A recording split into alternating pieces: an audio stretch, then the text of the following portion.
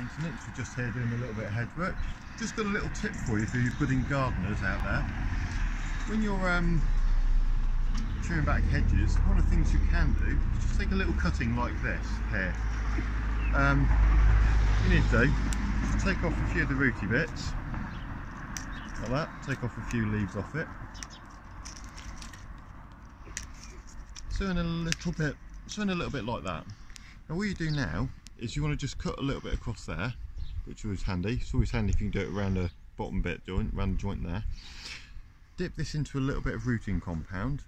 Well, first of all, soak it in water overnight for about 24 hours. And then all you need to do is just get a little bit of rooting compound. It's not expensive, it's about sort of £7 a bottle, I think it is. It'll last for ages.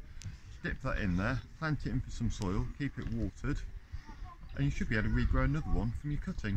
Just a little handy tip from CPT Urban Garden Maintenance. Thank you very much.